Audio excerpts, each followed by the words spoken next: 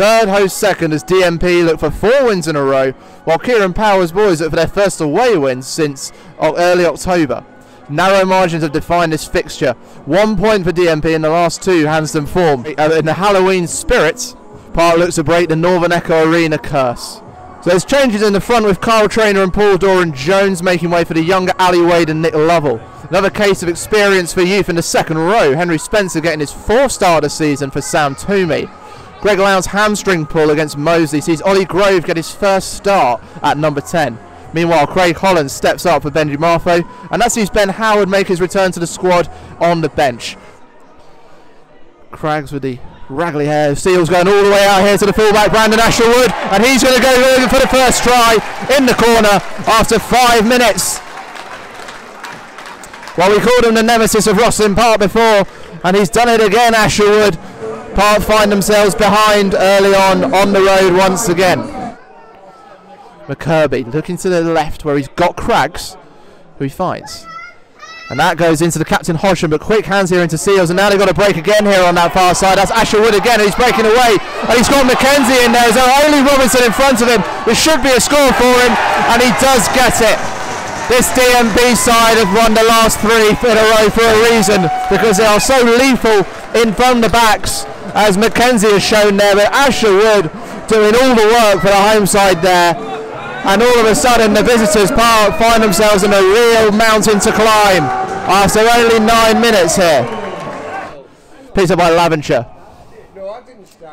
Maul sets up, and they suddenly sprint forward here. Hugo Ellis at the back there with it. He keeps driving forward. They might have some good momentum here as they go down. Parvin, they've got it, and they have.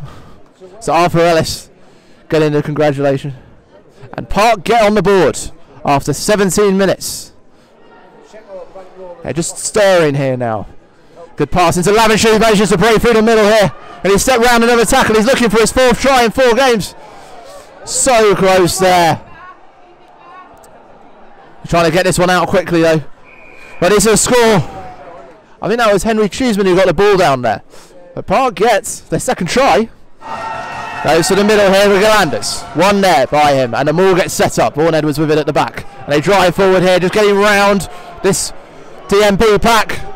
They keep going and keep going, but it's still there in the hands, and it goes over, and it gives a score for Rosslyn Park. It's the little hooker for Park, Tom Vaughan-Edwards, who starts the ball and finishes it off in dominant style there. It's picked up there into McKirby's hands.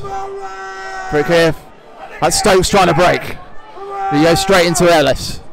This is dangerous here for Park, but it's taken out, and a penalty. Hands in the ruck from Ellis.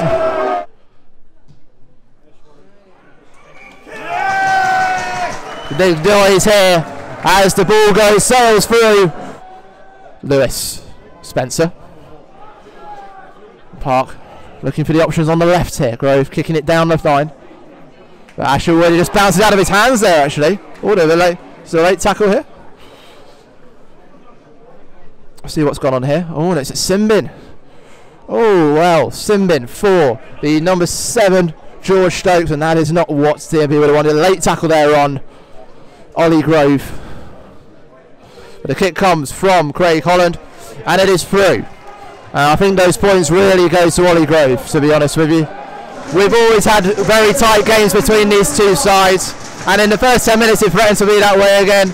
But Park just dug down deep. They did the work against a tidal wave of noise here at the Northern Echo Arena from the home fans, and they have come away with 4 points.